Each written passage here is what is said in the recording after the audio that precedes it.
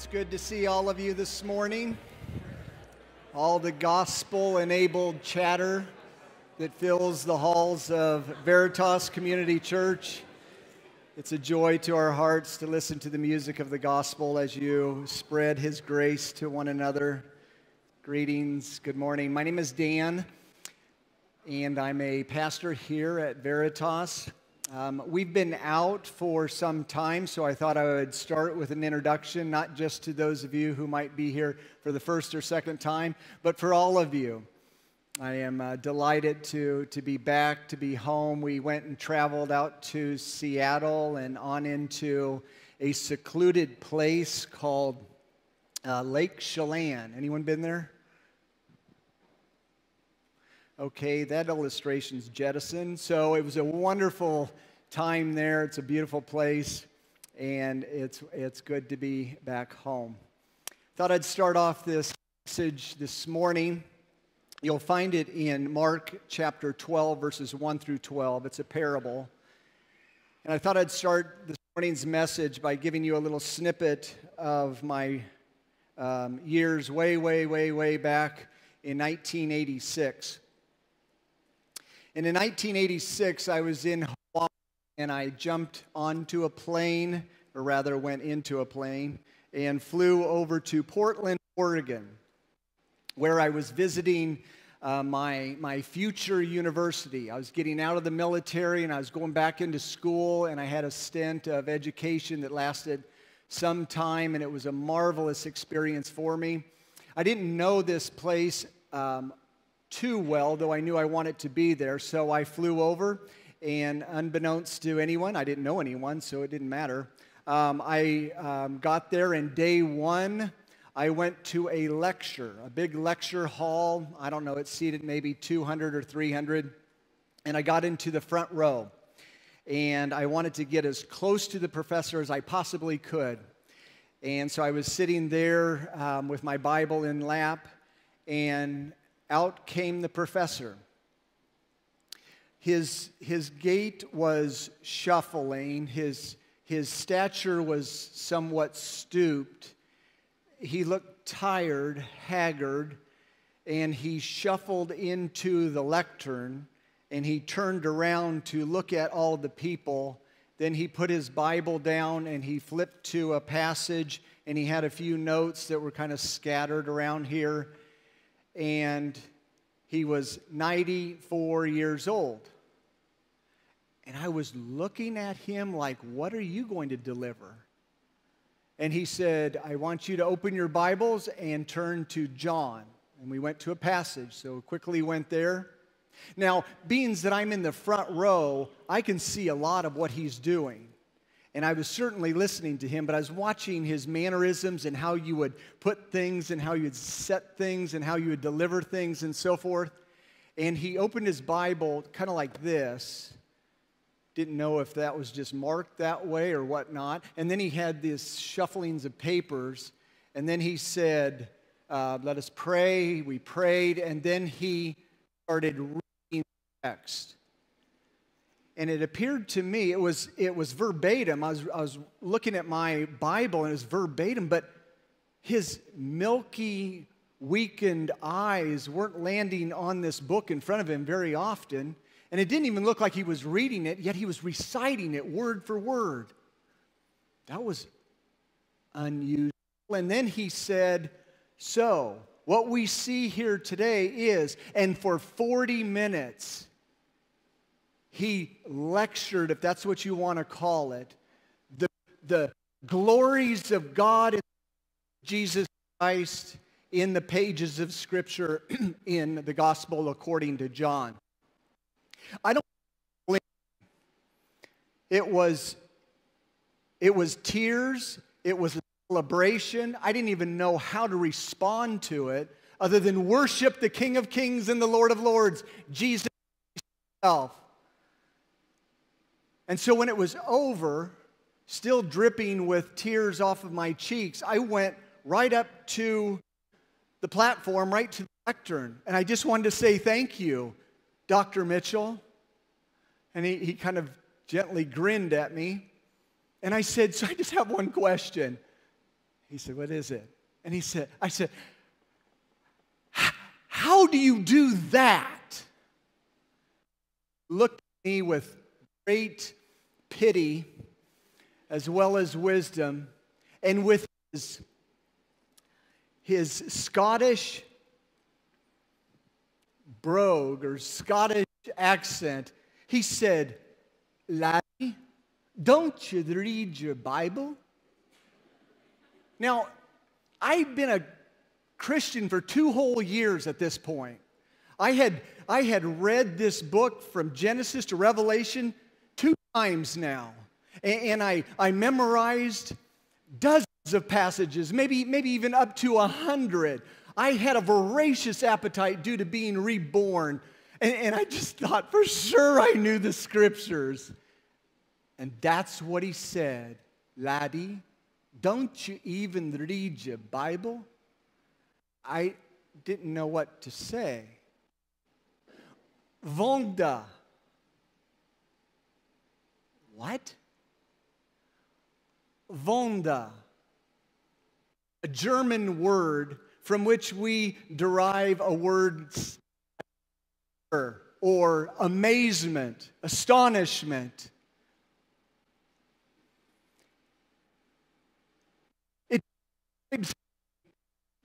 Yeah, if you could come on up, that'd be helpful. It describes an object of astonishment so beautiful and so magical that to love it is indescribable. And to lose it is insufferable pain. This is going to find as we open up our text, Mark chapter 12, verses 1 through 12.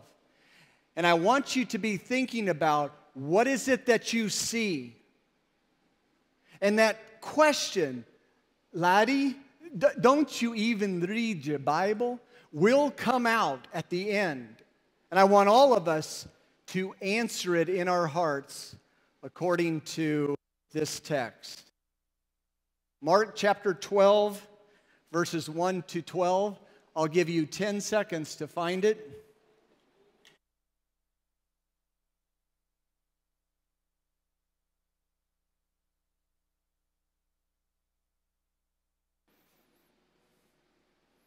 There, does everyone have the text? So what we're going to do is, this is a parable. A parable is a short story that has a setting, it has characters, and it has a plot. And the plot moves very, very quickly. It starts off and then all of a sudden it ascends to heights unimaginable with this tension that is increasing, rising ever such until it hits the peak. And then there's this climax, and there's this, followed by this descent into resolution and some applications. It's like a roller coaster. And so that's what we're going to be on, and it's very quick. So this is what I'd like us to do. You can remain seated. Normally we rise in reference to God's Word. But what I want us to do is just remain seated because I'm going to read it twice. The first time through, I just want you to look at the setting, the characters, and then you'll sense this tension rising. Just try to sense the plot. And then the second time through, I want you to either close your eyes or just look up here or something, and then just try to imagine yourself in this storyline as a spectator, if not a participant.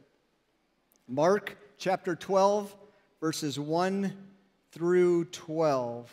We read these words. And he began to speak to them in parables. A man planted a vineyard and put a fence around it and dug a pit for the winepress and built a tower and leased it to tenants and went into another country. When the season came, he sent a servant to the tenants to get from them some of the fruit of the vineyard.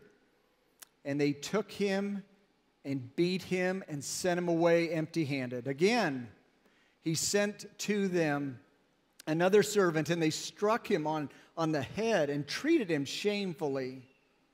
And he sent another, and him they killed. And so with many others, some they beat, some they killed. He had still one other, a beloved son. Finally, he sent him to them, saying, they will respect my son. But those tenants said to one another, this is the heir. Come, let us kill him, and the inheritance will be ours. And they took him and killed him and threw him out of the vineyard. What will the owner of the vineyard do? He will come and destroy the tenants and give the vineyard to others. Have you not read this scripture? The stone that the builders rejected has become the cornerstone. This was the Lord's doing, and it is marvelous in our eyes. And they were seeking to arrest him, but feared the people, for they perceived that he had told the parable against them. So they left him and went away. A man planted a vineyard and put a fence around it and dug a pit for the winepress and built a tower and leased it to the tenants and went into another country. When the season came, he sent a servant to the tenants to get from them some of the fruit of the vineyard. And they took him and beat him and sent him away empty-handed. Again, he sent to them another servant, and they struck him on the head and treated him shamefully. And he sent another, and him they killed. And so with many others, some they beat, some they killed, and he still had one other, a beloved son. Finally, he sent him to them, saying, they will respect my son. But those tenants said to one another, this is the heir. Come, let us kill him, and the inheritance will be ours. And they took him and killed him and threw him out of the vineyard. What will the owner of the vineyard do? He will come and destroy the tenants and give the vineyard to others. Have you not read the scripture? The stone that the builders rejected has become the cornerstone. This is the Lord's doing, and it is marvelous in our eyes. And they were seeking to arrest him for fear of the people, for they perceived that he had told the parable against them. So they left him and went away. This is the word of the Lord. Let's pray. Father, I want to come to you and say thank you very much for this moment. I pray for safety from the unseen entities that would hate to have the gospel sown out onto soil. I pray that our ears will be unstopped, our eyes will be opened, our hearts will be tenderized. The Holy Spirit will enable us to enter into this moment in a way that is dazzling to our hearts. Truly see Vonda, an amazing, astounding thing that when we love it, it is indescribable joy. When we lose it, oh my word, it is insufferable pain. Help us now, for your sake, your glory, to listen intently. And we pray it in Jesus' name. Amen. So what we have before us is a freeze frame, if you will. The gospel according to Mark started off quickly, and it has gone with rapid speed up to this point. It's all about Jesus Christ. You can read chapter 1, verse 1. It says, this is the beginning of the gospel of Jesus Christ, the Son of God. He could not be any clearer. What is this about? The gospel of Jesus Christ, the Son of God. And so all through the gospel here, he's been putting himself forward as the Messiah. Albeit a little mysterious, enigmatic, not quite sure who he is, or rather what a Messiah ought to look like. He came in verse 15, chapter 1, and he said, the kingdom is at hand. Repent and be baptized. So off Jesus went, and you can see his identity, you can see his mission, you can see all these things. But you also notice another character. We're going to call them a group. This group, we're going to call them the doctors of theology. These are people who gave their life to the Old Testament. And they knew the Old Testament inside out, upside down. They could quote every place. They probably had the whole Old Testament memorized. They hated Jesus. Not all of them, as we'll see maybe later in this passage, but most of them hated him. Not just merely disagreed or maybe disliked. They hated him. And right at the beginning in chapter 3, you can see, we're going to kill you. Murder, kill, slaughter Jesus? Yeah. And so on the story went. And so we get up to chapter 11, and last week, Pastor Adam gave us a strong message about divine authority. Jesus now is moving into the Passion narrative. That means 1 week. He's in Jerusalem now for the last time, physically. And he's moving towards the temple, and he's moving towards the cross, and this whole thing is about the gospel. And so he shows them his divine authority, he displays it, he discusses it, they deject it, and now we come to a story. The essence of that was the scribes, the chief priests, and all, it's the Sanhedrin, the leadership of the Israels, came to him and looked at him and said, "Who in the bleak do you think you are?" A human being talking about Christ, right to his face, right in his face. And so today he hits a pause button, a freeze frame, and here is a picture. Here's a word picture. Here's a parable to answer that question. Who do you think you are? Well, let me tell you a parable. Now, this parable on the surface, most of us can follow it well. You see an owner and you see tenants. They're farmers, and he takes care of this beautiful vineyard, and then he gives it to the tenants and says, "Farm it well, and I will come back, and the dues that you owe me will be a part of the harvest." And there was an agreement and whatnot, and so he went to another country. So there's a distance between the tenant farmers and the owner, who is a long ways away. And so the owner sends for some of the crops, and you see how it went. There was a total rejection of the owner. And it went on and on and on and on. Now, what's going on in this? Well, he's talking to people who know the Bible. They might not believe the Bible, but they certainly know the Bible and the stories of the Bible. And so all through this parable, you're going to hear echoes of Old Testament.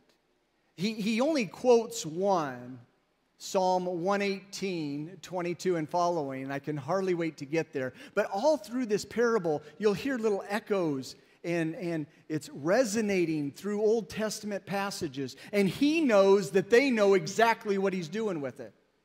So keep your finger here, and let's take a look at verses 1 through 5. What we're doing is we're just looking at the gospel. And the gospel is entirely God's doing, and it is absolutely marvelous in our eyes. That's all we're doing today. The gospel is entirely God's doing, and it is just wunderbar, just marvelous in our eyes. So he gives us this parable, and he starts off with movements. The first movement here, we'll call it God's kindness. Over and over and over again, he sends his emissaries, his prophets, his missionaries, people with the gospel. And he's going to Israel. And let's see what happens. Turn with me to Jeremiah chapter 7. And if you don't want to thumb through all of these, that's perfectly fine. We'll go back to Mark chapter 12 in just a second. But Jeremiah chapter 7, there is evil in the land. And they're just getting ready to be sacked by the Babylonians and taken into foreign territory. And the temple is going to be razed, meaning destroyed. And people are going to be slaughtered. And this is a very bad situation. This is judgment descending upon these people. And he says this in verse 25. From the day that your fathers came out of the land of Egypt. So think Moses, think Exodus.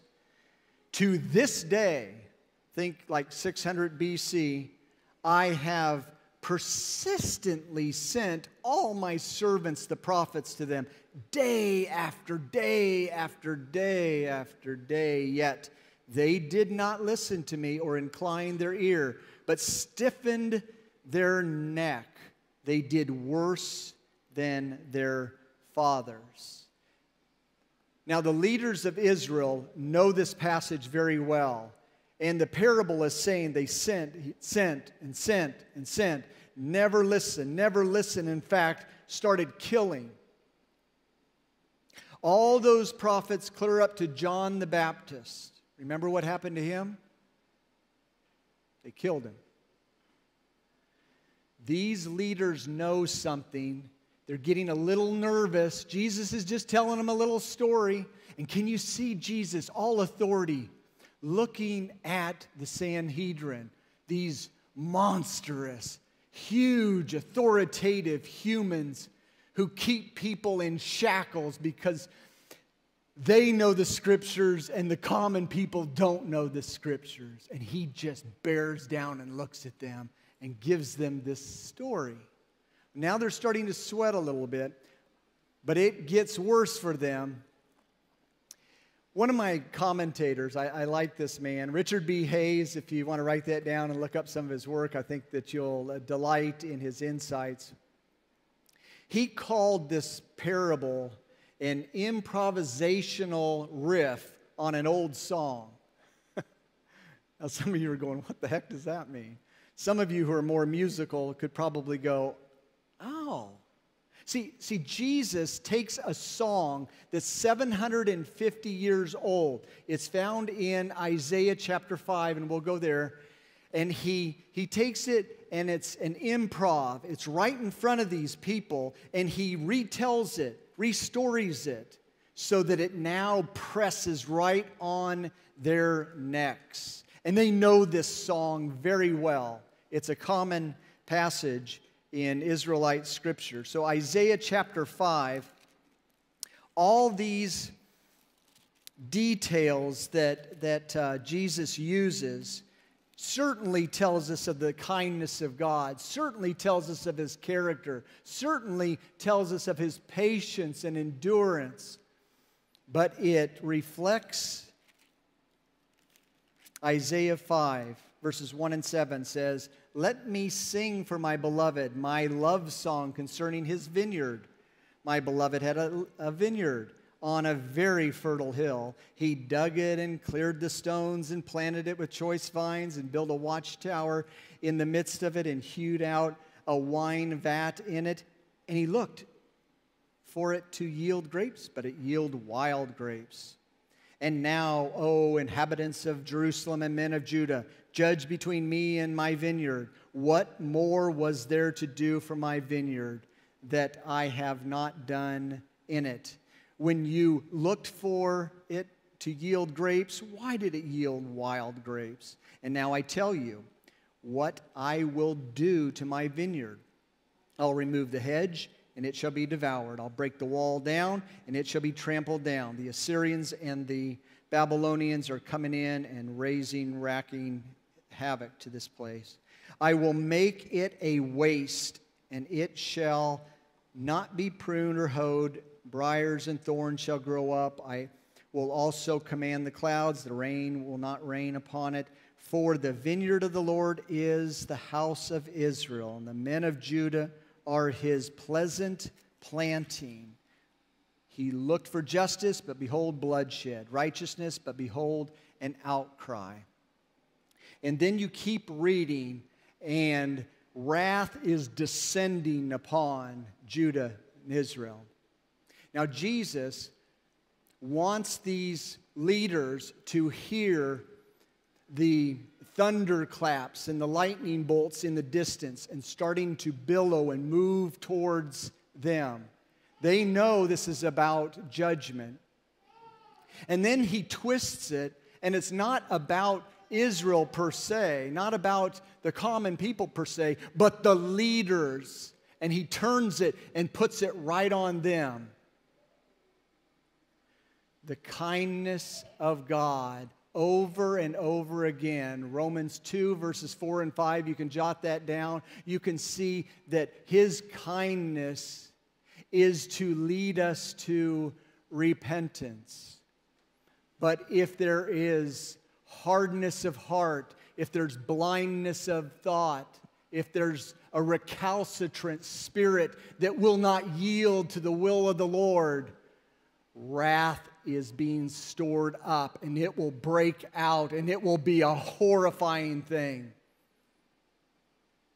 That's in the parable. The movement is starting. The movement is rising in tension. Over and over and over again, God sends forth his word. How many times did this little boy in southwest Iowa hear the gospel? Over and over and over in the 60s and the 70s, and hardly did I give it any thought. I had my eyes pasted on Dan, and I thought I had my best interest at heart, and I was going to make life work. Over and over again, he put amazing people in my life, and over again, I pushed it out. Does that reflect any of you? Any? His kindness, mercies, generosities worked on me and finally opened my eyes to see what I was rejecting and opened my heart to softly and strongly hold to my Savior. What happens in this story here? Well, we're not quite to the climax. It's going to take more than just people talking gospel, there's got to be a central figure here. There's got to be the climax of the gospel. And so now we're moving out of the God's kindness into God's Son killed. Why is that good news? Have you ever thought of that? Why do we say Good Friday? When we turn out the lights and we're crying and we're under great duress that Jesus Christ was mutilated on an execution cross. This is good news. Stay with me. So we get back to Mark chapter 12. And keep in mind that Jesus is now starting to unveil his identity. In Mark chapter 8, verse 31, you can write that down. Mark chapter 9, verse 31, you can write that down. Mark chapter 10, verse 32 and following, you can write that down. He says, guys, listen to me. We're going to Jerusalem. I'm going to be rejected. I'm going to be killed, and God's going to raise me from the dead. What is there that you can't understand about that? Over and over, he's disclosing to his disciples, and they're still not quite getting it. And now, right in front of his enemies, he's going to disclose it. And the irony here is, here are my hands. Here's my body. Take me. You want to kill me? Do it. That's the Passion narrative. And they take him and put him on the cross. Look with me again in the parable. Verses 6 and following, he had still one other, a beloved son. finally he sent him to them. Now, beloved son, does that ring a bell to anyone? Yeah, this is probably the 50th message out of the Gospel of Mark. Pastor Garrison is here today. I rejoice, and all of you do too as well. He has shouldered a lot of these messages, 30, 40, 50 of them coming at us. It started in chapter 1, verse 11, and the baptism of Jesus. Do you remember that? And out from nowhere, this voice, God the Father says, "This is my beloved Son, in whom I find my delight." Oh, now we see that Jesus is the Messiah. And then in chapter 9, verse 7, we're up on a mountain, and there's a transfiguration. And there it is again. "This is my beloved Son. Listen to him." My beloved Son. So now we know his identity.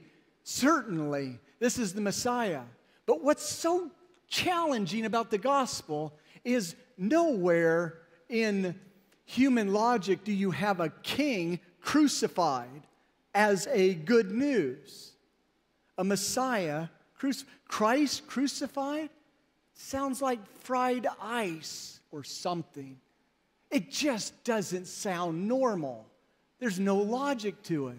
And in there, somehow, some way, out comes the good news of great joy for those who look upon the Christ and say, "You are marvelous." The beloved Son, there it is in the Gospel of Mark. There's his identity. But also keep in mind that these guys in front of Jesus who hate him know the Old Testament. They don't believe it, but they know it. And they know the scriptural stories of Israel better than anyone. What are some stories that come to your mind? Genesis 22 comes to my mind because I studied it and I remembered those numbers. Genesis 22, verse 2, it's Abraham and Isaac. Remember that story? And he's commanded by God to take his son, his beloved son, and take him up to the mountain of Moriah, and the wood that's on his back, his son's back, he's going to take off and put it on this sacrifice, and then he's going to bind his son and put him on the wood, and then he's going to take a knife and he starts raising it, and then God says, "Enough." God provides an offering. And so he looks at this offering, this beloved son that's being killed, and he said, "That's enough. I will view it as a completed sacrifice, and now you can take your son and go back home." It's a resurrection-like story that we find throughout the Old Testament. It's a powerful one. But then there's another one that these leaders knew very, very well. And notice what the parable says. That the beloved son comes, and so they get together. They love to get together and have little powwows. It's kind of strange. And they say, "Let us kill him. Come, let us kill him."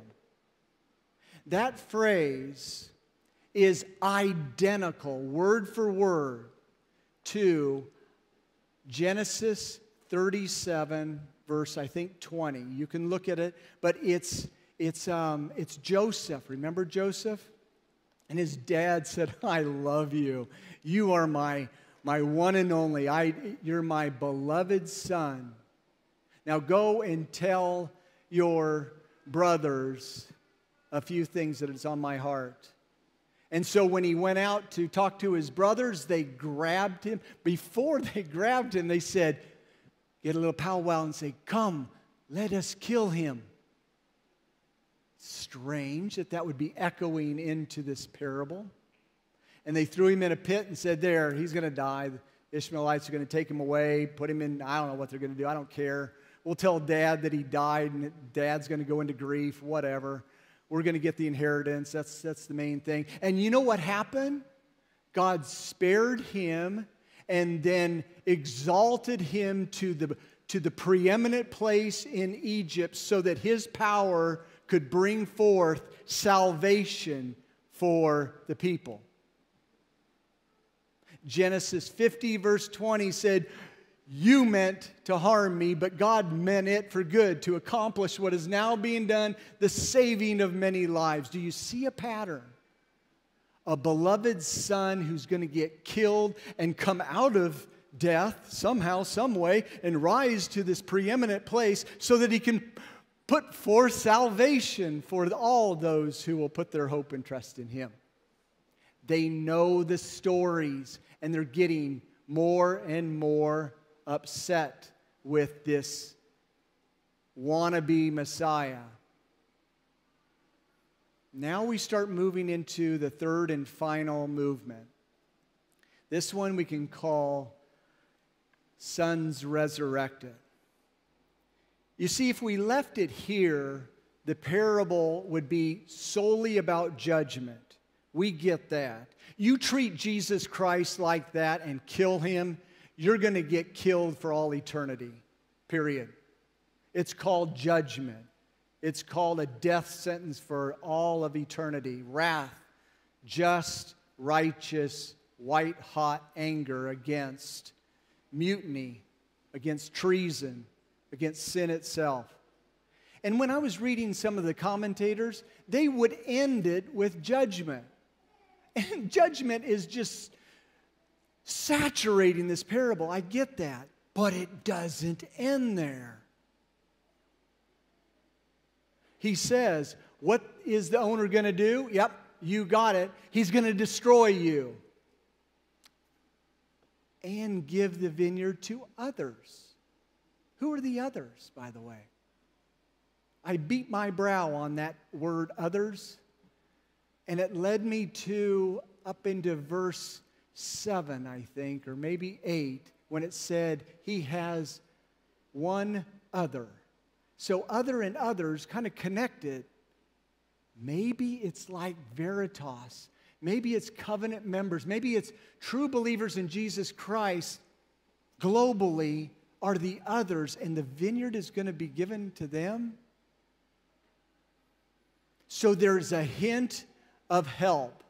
Remember, we're looking at the gospel in a picture, and the gospel is entirely God's doing, and it is marvelous in our eyes. Whose eyes are we referring to? Who is it? It's not the leaders. And so now we start moving into how Jesus closes it, and he pulls out his text. I don't know if he did that. He could quote everything he wants. And he went to Psalm 118. If you've got your scriptures, you can turn there in verses 22 and 3. But isn't it interesting that it's Psalm 118? Why Psalm 118? You guys know I love the Psalter. I get a kick out of reading all the Psalms and seeing patterns in it. I didn't know that answer until you start looking at it in Psalm 113, 14, 15, 16, 17, and 18. That's called the Hallels. The what? Yeah, the Hallels. This is what the leaders of Israel would read and even sing to the congregation right before Passover.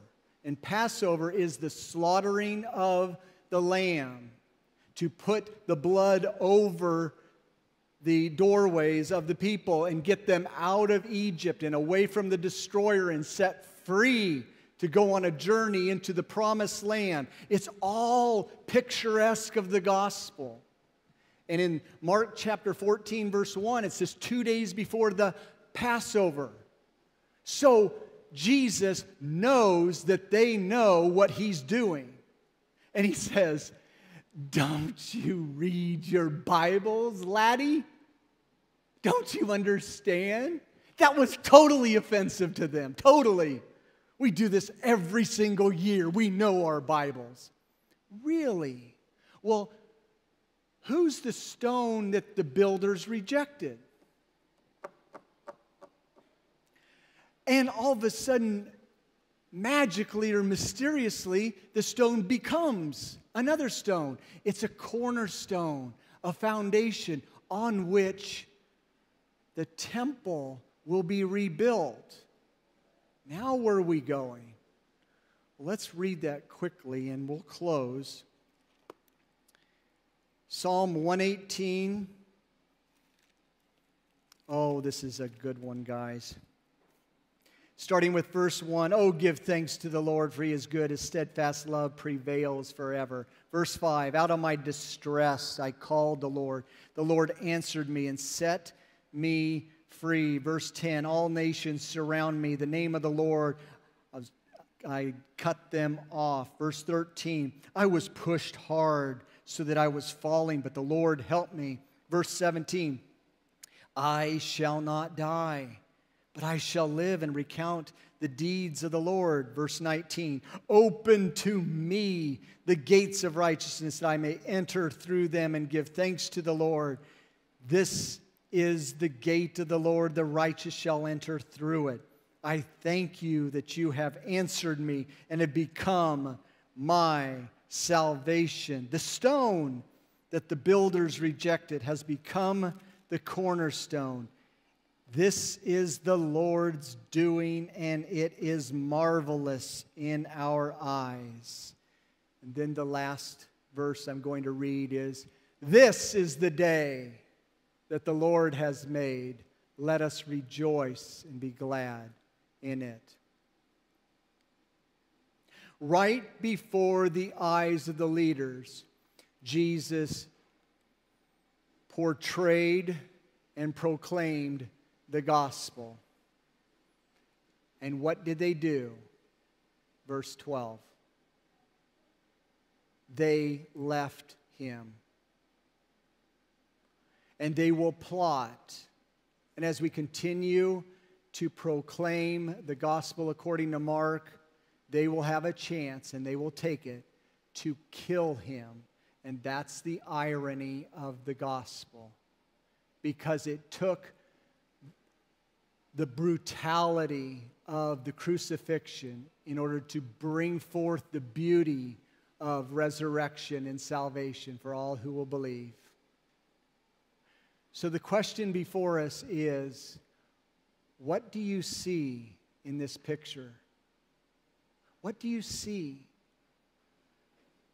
It closed with perception and eyes, and there's a sight issue. Those who read the Bible week in and week out saw a nuisance and a threat, and so they're going to kill Him. What is wrong with these people?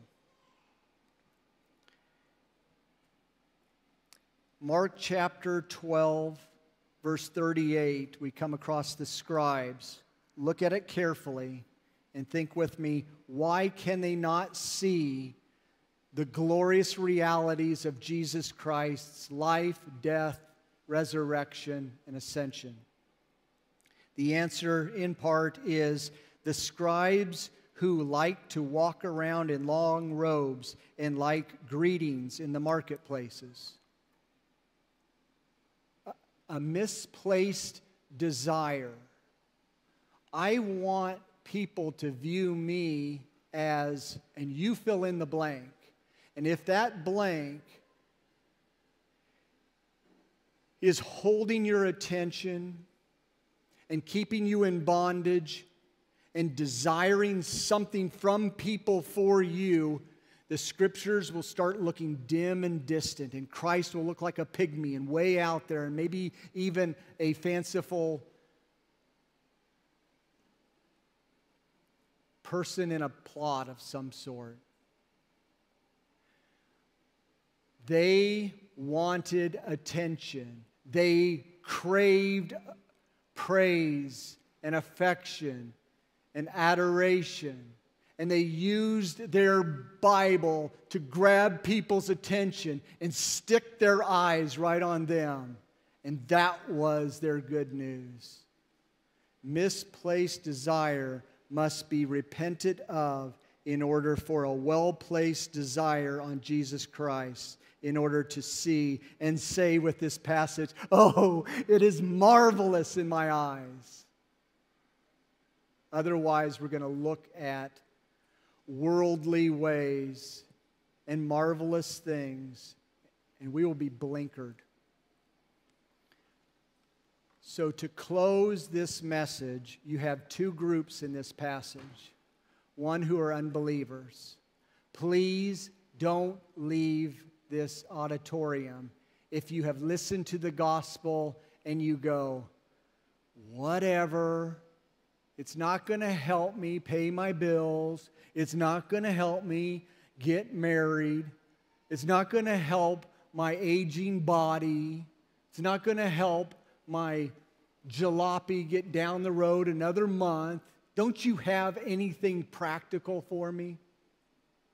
Don't leave with that thought, because the one and only has been displayed before you, who lived the life you should have lived and you didn't do it, you're sinners, who died the death you should have died, and he rose in triumphant victory as the first fruits of the new creation. He is the one and only. He is the Messiah.